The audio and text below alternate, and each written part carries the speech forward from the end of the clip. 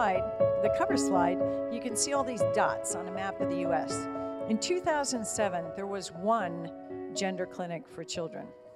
That was when the first one opened. Now there's over 60 comprehensive clinics, in other words, multifaceted, you have endocrinologists, surgeons, et cetera, as well as dozens, some would say hundreds more individual practices that are engaged in this. So we have seen an explosion in medicine just embracing this concept of, quote, gender-affirming care. So I want to give you some facts. Someone had asked a question that we didn't get to in the question period, saying, well, how can we talk about this, right? We're not experts. How do we have any credibility? Well, there are some basic facts that are really obscured in the cultural narrative. Anyone can talk about facts. It's a scientific fact that we're biologically male or female, and you can't change it. And I'll give you some talking points on that.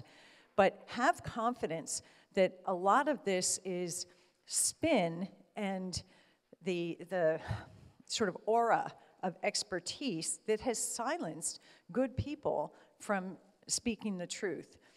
So with that, let's begin.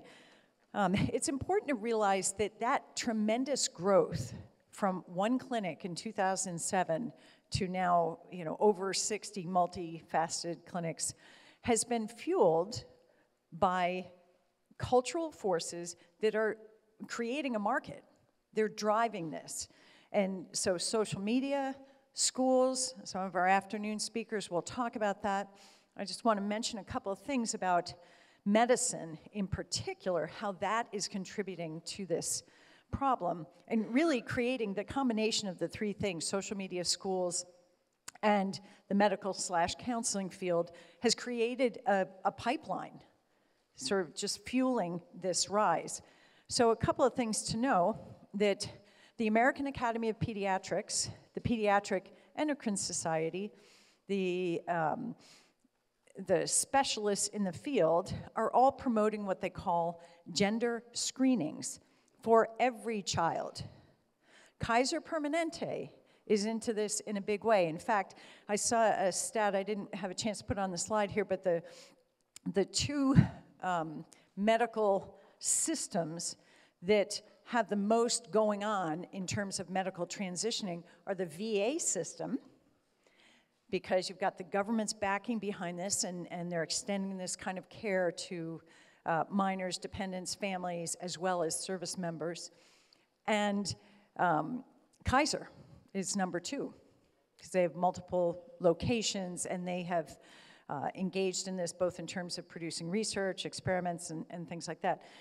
So the point here is that your friendly pediatrician may be a lovely person, but you need to find out for your kids or your grandkids where that person stands on something like the idea of whether someone can change sex, whether someone really can identify as someone other than the sex they're born as. What do they think about gender-affirming care? And use that language to say, what do you think about that? If they are in favor of it, you need to be really, really cautious, because here's what gender screening means. It means these physicians are being encouraged that when a child comes in, any child from, some docs say age 10, some say age 11, whenever the child comes in and they're about that age, whether they come in for a sore throat, a broken arm, a physical, a twisted ankle, they're supposed to get time alone and do a gender screening. Time alone is where the doc turns to the parent and says, give me a few minutes. Is it okay if I talk to your child for a few minutes, just the two of us? And most parents, there's actually research on this, most parents believe that when they tell the doc, okay, sure, and leave the room, that the doctor is going to tell them whatever might have transpired in that conversation, because they will believe what oftentimes the doctor puts out as a justification. Look, sometimes kids are more forthcoming about things that could be dangerous to them, et cetera, if mom and dad are not in the room. And there's sort of an intuitive sense that we say, okay, that could be true. But the problem is this: if you voluntarily leave the room, that doctor does not have to tell you what went on in that conversation, because you have forfeited your right even to the records of that conversation. Okay? So one, parents stay in the room, but number two, you need to know where your doctor stands, because when doctors screen, it doubles the rate of kids who are, quote, transgender. In other words, when they screen, they find more kids who they then refer on for treatment. So be aware, and look at the kinds of questions. Imagine being a 12-year-old boy, and you get this doctor who you came in for, I don't know, acne, and the doc asks the mom to leave the room, or the dad, and so it's you and the doc, and you really don't know this doc well, and then they start saying, oh, so I noticed, you ticked the box that you're a boy. How do you feel about that? Are you sure? Are you really? Talk about it inducing insecurity and instability and self-doubt. So it's insidious. It is really problematic. So realize sometimes the medical profession is part of the problem. And we can see that these contagion factors have produced these high rates, at least of self-declared transgender identification. The other thing to realize is there is an official relationship in many cases between the gender clinics in a particular city and the public schools in that city.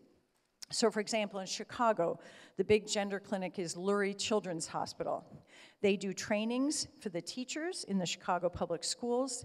They are listed as a resource for parents, for kids, but the teachers then learn that what they do when they have a, quote, gender or a transgender kid, they don't have to tell the parents unless the kid says, yes, you can tell the parents. They know where to refer them. They refer them to Lurie. So it's this mutuality of the gender docs or people on their staff coming in and, quote, training, because everyone needs training now to make sure it's an inclusive, welcoming place. So you have the professionals connected with the clinics coming in and doing the training in the schools, and then the schools, in turn, referring people into the pipeline.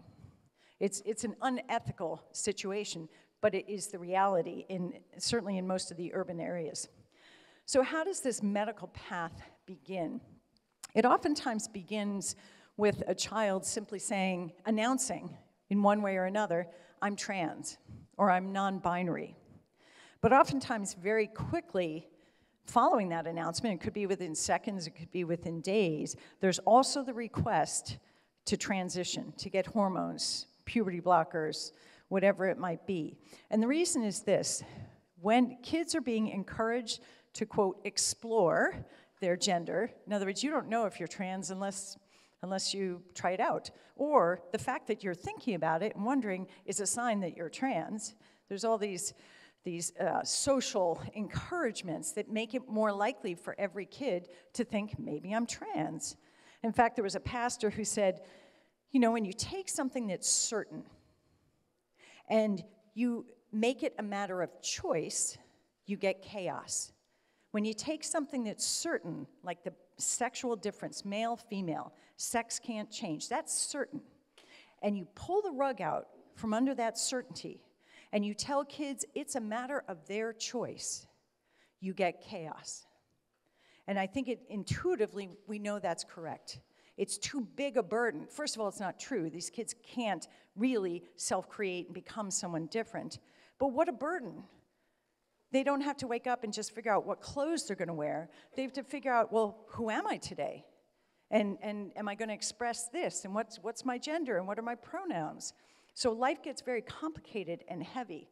So when a child says, I'm trans, usually there's a quick push to transition, whether it's social transition or medical transition. And as I'll talk about here, social transition is part of the process. It puts you on that conveyor belt. It's not some benign waiting room. It is part of the process. So one of the things as parents or people working with kids, when someone comes to you and says, I'm trans, and then has that follow-up, I want to transition, I think I need to do X, Y, or Z, one of the challenges is just getting them to slow down, listen to them, hear them, and then say, okay, you know what, we need to explore this. We need to take our time and think about this. There are some things I need to understand. You gotta slow that train down because they are being given basically a script, whatever is causing them to think this is the solution to their problems. Part of that script is, you gotta do it now. All right, so when they say, I'm trans, one thing I run into with families is, well, I don't believe really that people can change sex, but maybe there are some people who are really trans. Maybe with that data that Dr. Sodergren was talking about, the fact that some people persist in these feelings through adulthood, a smaller percentage, but some people do persist. Does that mean they, quote, are trans? Well, no one is trans in the sense that no one is something other than male or female. What you have is a situation where someone may have persistent feelings through adulthood that are problematic, that cause them unhappiness, that cause them to need care and support to figure out how to integrate that with the reality of their lives. It doesn't mean, just because feelings persist, that they need to act on those feelings in a way that is damaging. And again, take this out of the politically hot charged area of gender and think about it. We know that's true with all sorts of other things. Everyone has something, right? We all have our issues. So if you have someone who struggles with whether it's self-esteem problems or addiction tendencies or whatever, that may unfortunately be the thing that they're going to have to struggle with. But just because those feelings persist doesn't mean that you go with this solution, this apparent solution of gender-affirming care. Because as I go through the medical aspects, you will see it doesn't deliver on the promise, not just on the fact, the reality that you can't change sex, but it doesn't deliver on the promise of happiness and feeling better and living my authentic self. It just doesn't deliver. And there's data on that, which I'll get to. So just first step back, be confident in the truth. Okay, you can't change sex. So what is this promise? My gender identity is different from my sex, therefore I want to transition. What we're seeing with young people is they really kind of believe you actually can change sex. You saw that in the data, 50% actually will report that to pollsters. But the vulnerable kids who are looking for a solution to their distress, all the other things going wrong in their world, they actually think maybe it can happen. And here's the reality, it can't. You can't change the cells in your body. You can change your appearance. You can disable or impair your natural function.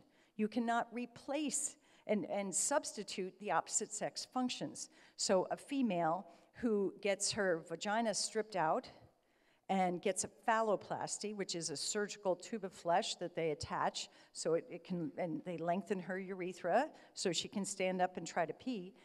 It's not a penis. Okay, she does not produce sperm. It can't get an erection. She can't ejaculate.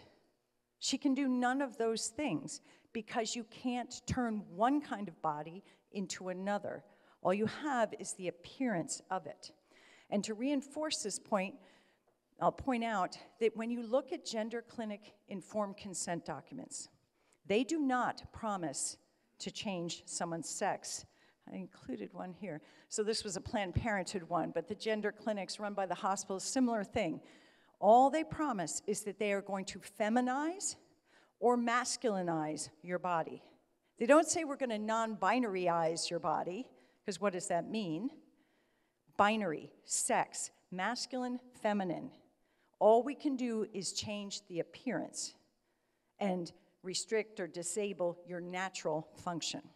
So be convinced you can't deliver on this promise of being or becoming the opposite sex or even escaping your natural sexed body, your sexual identity. You can't escape it. That is who you are.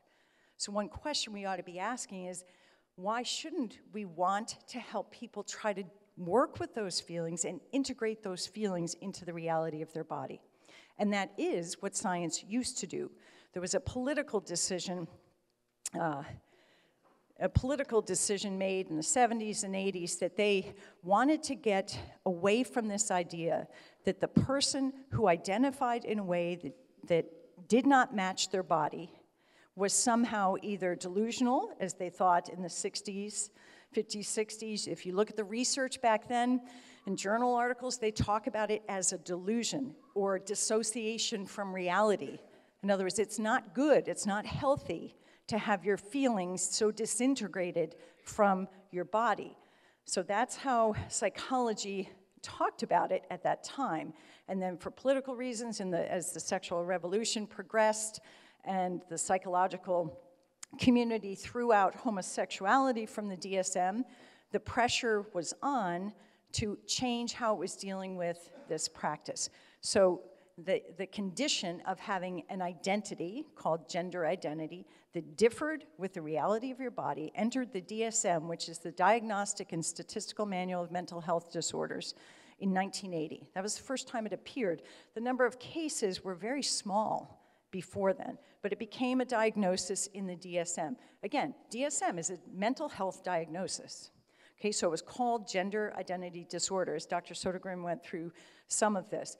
But again, the political pressure was such that the activist community said, you're pathologizing us. You're telling us there's something wrong with us. And we all have things that are wrong with us. We all have disorders, impairments. That doesn't mean you have less dignity. It doesn't mean you shouldn't be treated right. It doesn't mean you shouldn't get good medical care and be helped. But if you view your identity as something self-defined, and the only way you can feel like your identity is real is by getting external validation, then it matters if you're calling this a disorder or not. So the change was made, and I read the APA proceedings leading up to this change. They say specifically this was a political move. It was not because there was some new research that said this is not a disorder. It was because they felt the disorder word was pathologizing and stigmatizing. So in 2013, the DSM changed, and it took out the language of gender identity disorder and said, we're going to say this is perfectly normal variant of human experience if your feelings differ with your body, don't match up with your body, but you still want a diagnosis code. Why? Because a diagnosis code gets you insurance coverage. It gets you medical treatment that someone else will pay for. So that was the reason to keep this in. So instead, the diagnosis code became, quote, gender dysphoria, which is distress. And as Dr. Sodergren went through those reasons why someone might be distressed, that could be very distressing. At the same time, within the transgender community, they're saying, well, not everyone who's transgender experiences distress.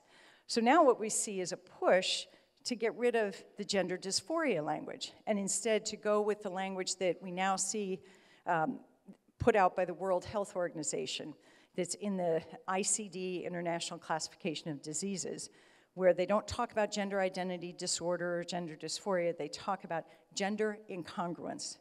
And they moved it from mental health to sexual health. Again, political decisions where they're saying, we as a community, medical, psychological community, we're just observing you experience an incongruence, a mismatch between your feelings and your body. So we're just observing that. That's gender incongruence. But we'll give you a diagnosis code under sexual health so that globally, internationally, and in the latest WPATH guidelines, they go with gender incongruence. You don't even need to say you have distress or gender dysphoria. So this is, it's a series of changes we've seen that are designed to validate the idea that who you are is self-determined, and I get to decide. And once I decide, I get to modify my body as I desire. And that's what the UN puts out. There's an independent expert on sexual orientation and gender identity who has done a series of reports over the past couple of years on this particular question of gender identity. And the position the UN, for example, is taking is that every person has the right to self-determine their identity. And upon self-determining your identity, you have the right to body modifications, to access medical care, to change your body, to match your personal self-perception. Okay, so unfortunately, the medical community, when people say, yeah, but, the AMA, the American Psychological Association, et cetera, they say some people really are trans. You have to understand that this is a labeling thing. It's a political movement. It's not because someone suddenly discovered that there's a different kind of person who's not male or female. They're male or female, experiencing perhaps real distress, not trying to minimize that, but the promised solution, this body modification, is not going to change that reality. When you look at so right now here in the US, we're still working with the gender dysphoria diagnosis. When you look at the diagnostic criteria for gender dysphoria in children, just note the criteria. It's about feelings and stereotypes. I desire to play with toys typical of the opposite sex. I prefer, I desire, I want. Or at the bottom, I dislike my body or I want a different kind of body. That's all it takes. And the reality is, children are diagnosing themselves, children and adolescents. And how do we know? Because one, the writings on this, the gender clinicians, the psychologists working in this area, take the gender-affirming stance, which is, you accept what a child tells you as true. If a girl tells you, I'm really a boy, you as the adult or the parent should go with that. You should accept it, you should validate it, you should affirm it. And again, as Dr. Sodergren said, affirmation's a good thing, but we want to affirm the person, not affirm this new identity they're trying to assert, because it doesn't match with reality. So this is an image of Dr. Garofalo from Lurie Children's Hospital in Illinois, and he was doing a webinar about a year or two ago where he was talking about the common question he faces when a young person, let's say a 13-year-old girl, comes in with her parents to his gender clinic. He said the first thing parents want to know is, they ask him, can you tell me, is this real? Is my daughter really transgender? Then, okay, maybe I'll get behind this. Because parents, a lot of parents are like, what the heck's going on? This is my daughter. She's not a boy. But they think, well, maybe there is this. Some people really are trans. So they turn to the doctor and they say, is my kid trans? And his point is, I turn to the child. And I say, who are you? Tell me who you are. And the child says, I'm transgender. I have gender dysphoria. I'm distressed over my body, my identity.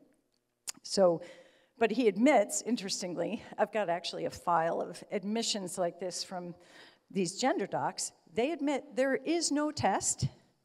There is no definitive marker or way to discern, even if you believed that there are really, quote, trans people. There's no way to show that someone, quote, is trans.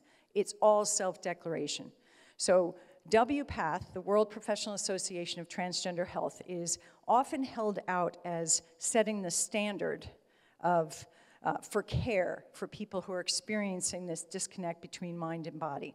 And in their latest final guidelines that they just released, they too say there is no test, there's no protocol, there's no way to really know who is trans. And again, that's accepting their premise that somehow there's a different kind of person who's not really male or female, who's something else. They're destined to reject their body and live in conflict with their body.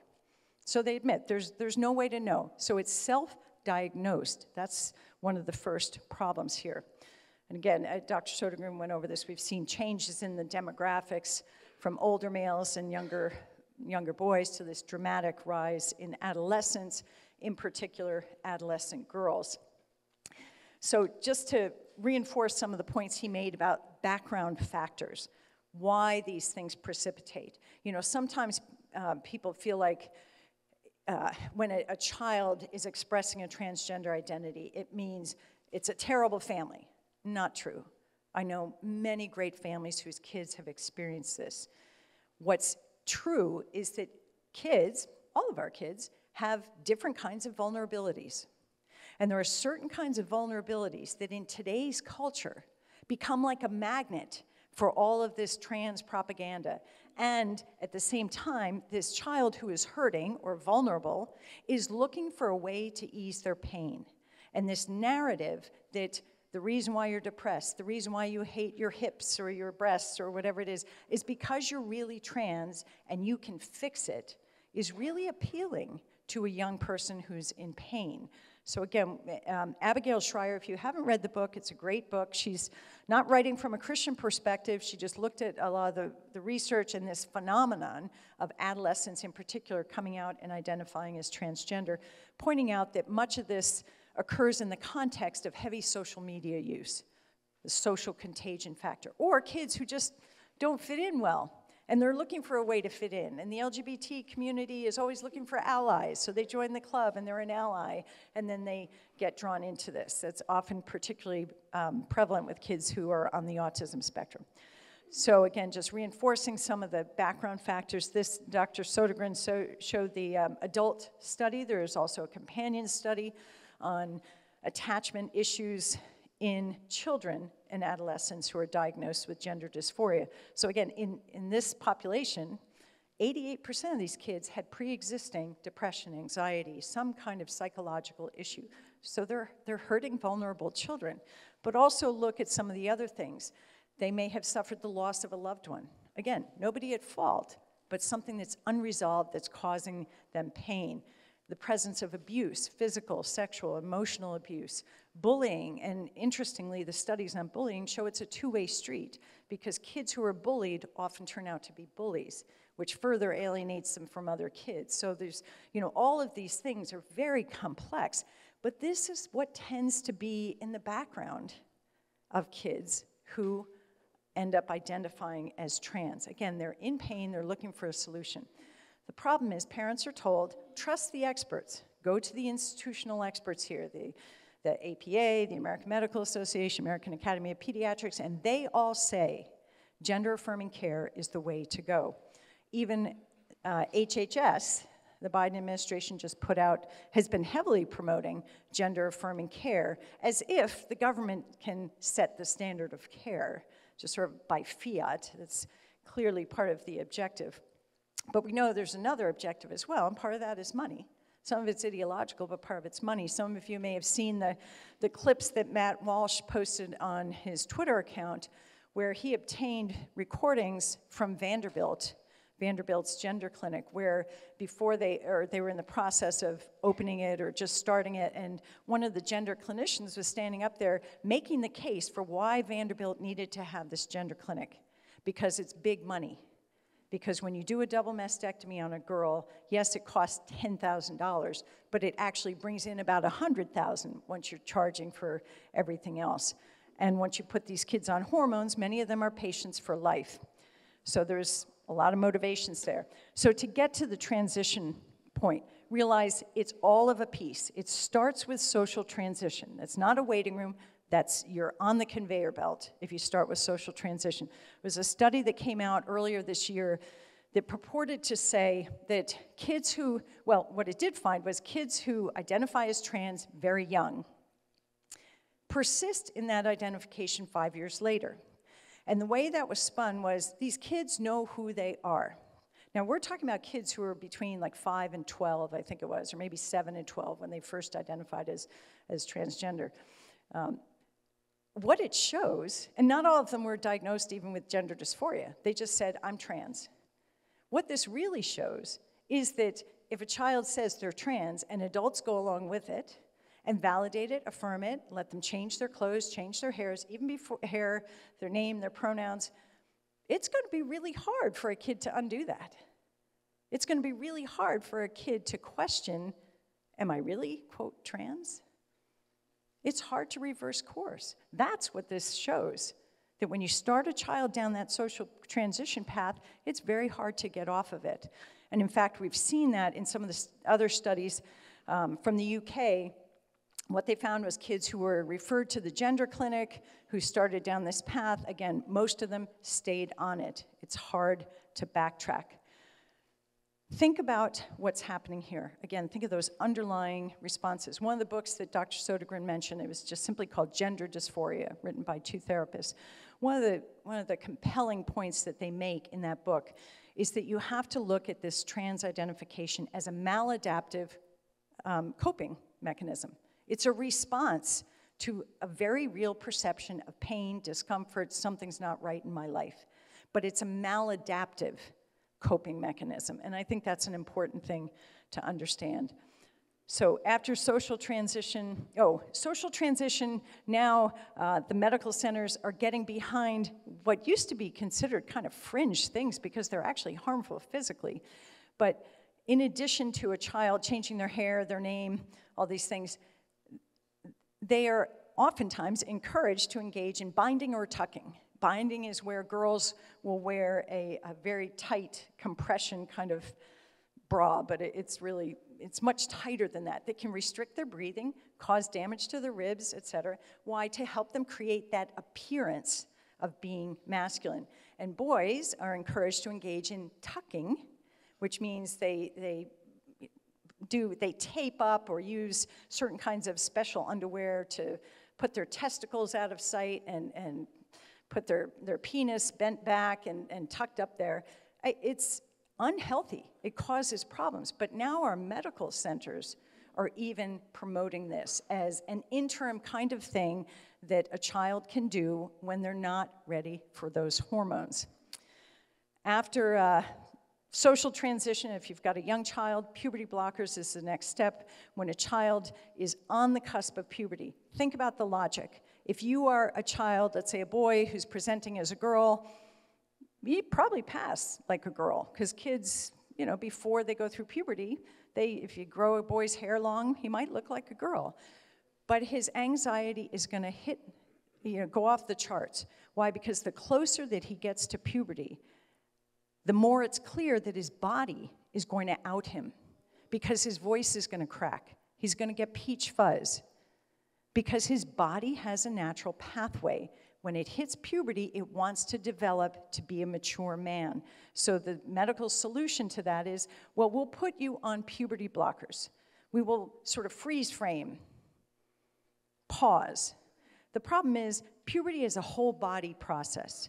You can't just pause the peach fuzz and the voice dropping or even the growth of the genitals. It's a whole body process. So originally, the Dutch started this protocol, and originally they did it at older ages. It was in the US that we dropped the age to now it's like 9 or 10, right on Tanner stage 2, when kids are starting puberty.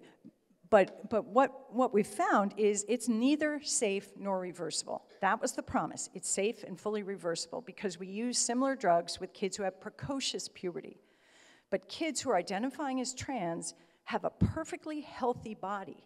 So when you introduce puberty blockers, you are engaging in a medical intervention that changes a child from a healthy state on the verge of going through something their body says this is the normal time to do it, and you're intervening by adding these puberty blockers, and they carry ramifications. We know they have consequences to bone development, the mineralization of the bones, the development to even of bone size. The earlier you put, for example, a boy on puberty blockers, the more likely it is that his hips are not going to resemble male hips.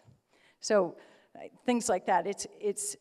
We also are unclear on what the ramifications are for brain development, intellectual development. We know it hinders emotional and psychological and social development, because if you block puberty and all their peers are racing ahead, developing, going through puberty, and they're not, they're going to look like the 10-year-old, even if they're 13 or 14, in a crowd of 13 and 14-year-olds.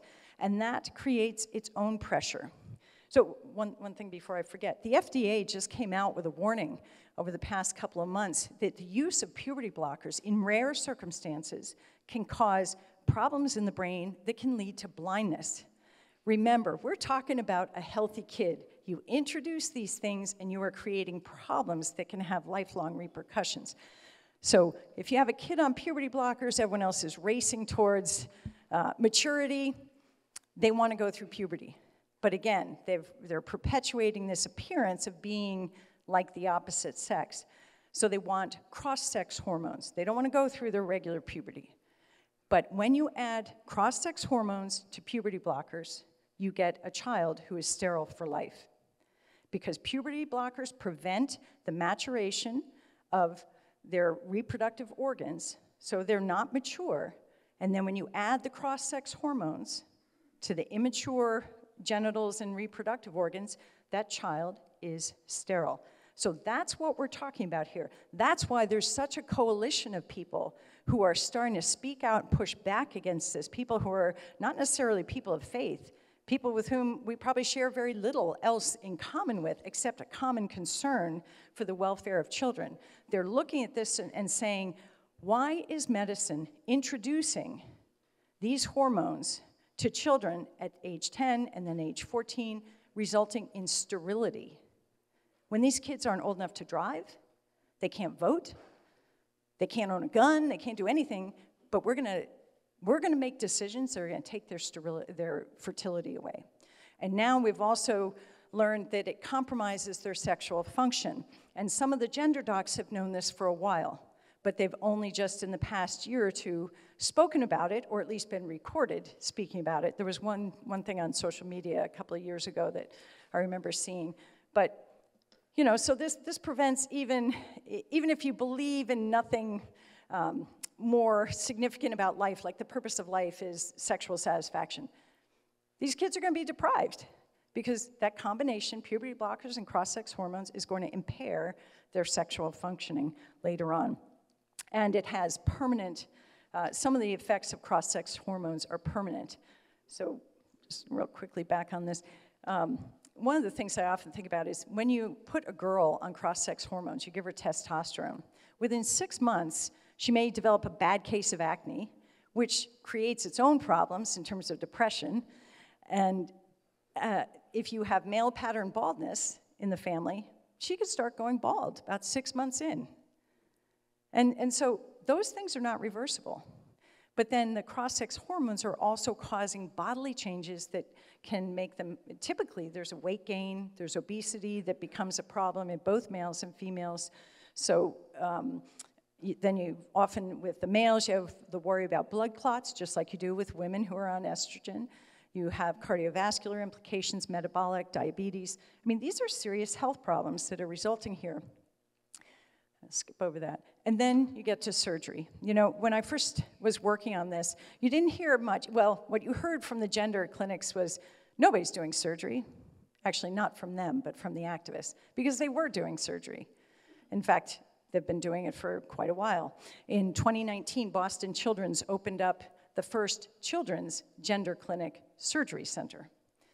Why? So that they can do surgeries such as double mastectomies, castrating kids, removing their testes, removing their ovaries, even removing genitals on boys as young as 15. How do we know? Because there are studies reporting this. And unfortunately, it's become part of the routine gender-affirming care. Those age limits that were listed, that was, WPATH put out a series of new standards, and the draft included reductions in the age of, the minimum age at which you could do these surgeries, so that they were saying, well, we'll drop it. Within hours after they released this final draft, they edited it, and they removed the age minimums entirely.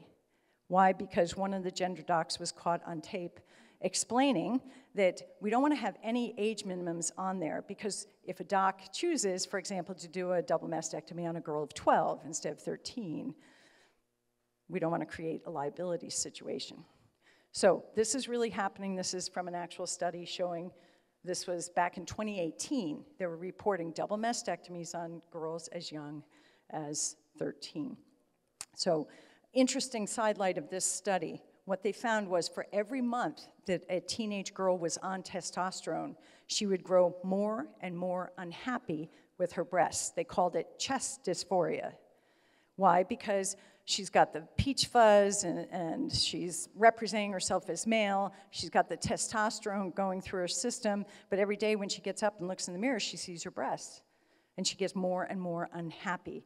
So again, the med folks have a solution for it. We'll cut your breasts off. There are other complications, obviously, from all of these surgeries. In fact, the rate of reoperation because of complications is significant, particularly once you're talking about genital surgeries. Those surgeries have much higher rates of complications. So I show you this picture for two reasons. The picture on the left with the arm is to show you kind of the actual results of a girl who goes through a phalloplasty surgery. Not showing you the phalloplasty, the manufactured neo-penis, as they call it, but they had to take that skin from somewhere. So they literally skin her arm, or they skin her thigh, or they take skin from her back to roll it up in a tube, then to use tubing and extend the urethra so that she can try to urinate standing up. The complications are horrendous, but that's how it heals. That's supposed to be the good outcome, that her arm is scarred then for life. The other picture is of a teenager who went through a double mastectomy, one of the major gender surgeons down in Florida. But what I want you to notice about that picture is this. You look at her body, and you can see the scars of self-harm. This is a young teenage girl who is hurting, who has suffered such emotional distress that she has extensively been engaging in self-harm. And yet the solution proposed for that is to remove her breasts. It doesn't get to the wound. Dr. Patrick Lappert, who's a plastic surgeon and who gave the talk here back in March, one of the things that he says is that as a plastic surgeon, they're taught when someone comes in and is requesting, let's say, a nose job, they have to really kind of psychologically assess them to see if this person is seeking plastic surgery to address an interior wound. Because that person is going to be very dissatisfied because you can't fix interior wounds with surgery. And that's what's happening here. We have children with serious interior wounds. Just to point out, this is a continuing growth industry. So because that combination of puberty blockers and cross-sex hormones makes kids sterile, and kids who don't do the puberty blockers but go on cross-sex hormones likely have compromised fertility. The data's, there's a variety of data. We don't have long-term data on that.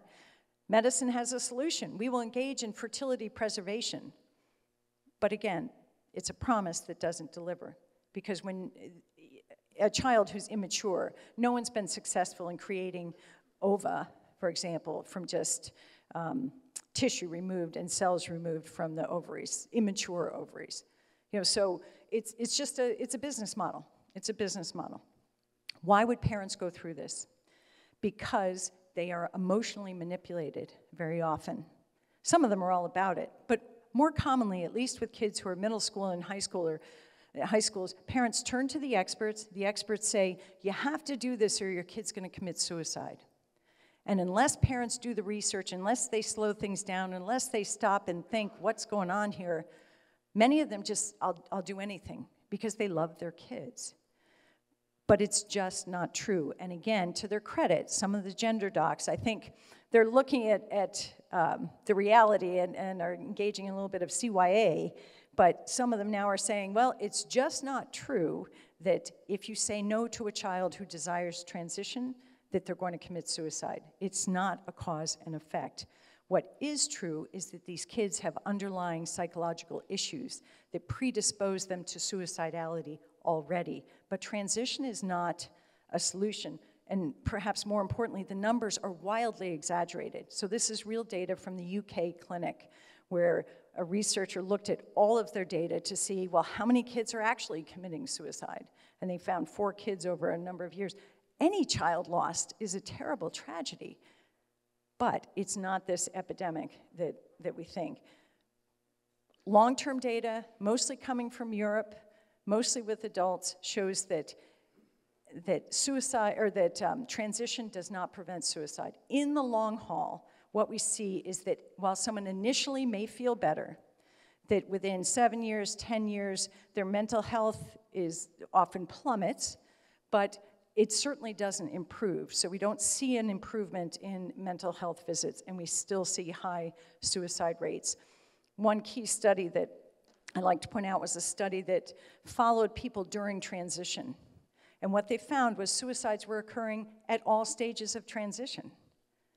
And the average time that someone who did committed suicide, was more than 6 years after they started that transition process.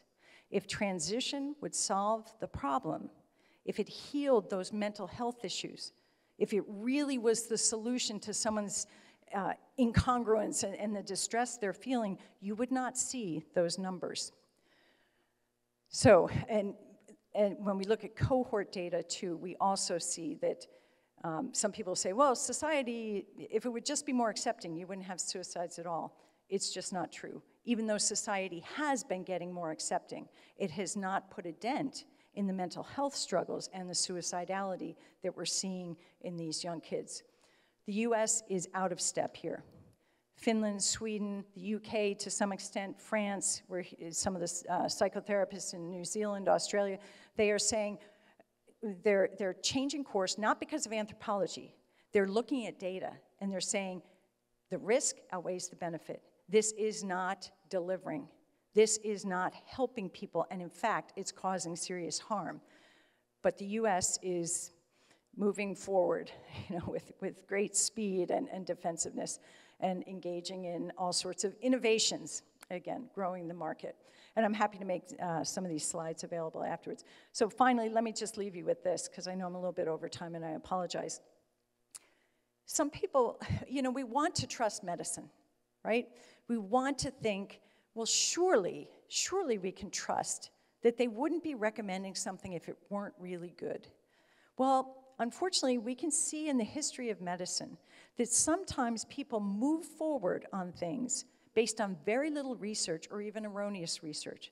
We saw it with lobotomies. We saw it with drugs like thalidomide, which was given to mothers so their morning sickness wouldn't be bad, and kids then were born without limbs. We saw it with the opioid crisis. It was not addictive, they said. And of course, we know that's not true. The same thing here. This is a medical scandal, and it is causing tremendous harm. And one of the most powerful group of voices blowing the whistle on this are detransitioners, people who have gone down this path, and then if they started young, their brains mature, or sometimes because they're experiencing the bodily harm, and they say, what have I done? And they stop, they reverse course, but they have become really vocal advocates saying, this is bad medicine. This is not the way to help kids. Why aren't we asking them why they feel so bad? Why it's so hard to think about growing up to be a man or a woman? So these are some other quotes. Being guinea pigs, I'll share that. Final point on the ethics of this. On Catholic teaching, you cannot engage in actions that cause direct sterilization. So puberty blockers, cross-sex hormones, you're sterilizing a kid. You can't do that. You can't do that. But you also can't remove healthy body parts when there isn't a serious proportionate reason. So for example, some women might get their breasts removed because they have the gene that says they are very likely to get breast cancer. That's perfectly permissible. Why? Because the removal of the breast removes the threat. It's not the same thing to say someone's depressed, they've experienced this gender incongruence, so we're gonna start removing pieces of their body. You can't solve the problem that way. So it's unethical. Catholic hospitals are not supposed to participate in this, Catholic doctors, the same thing. But nor should we be encouraging someone to go down this path either. So speak the truth. We know the truth about the person. We can speak to the harm because the data's out there and we've got the testimony of people who've been through it. We just need to have the courage.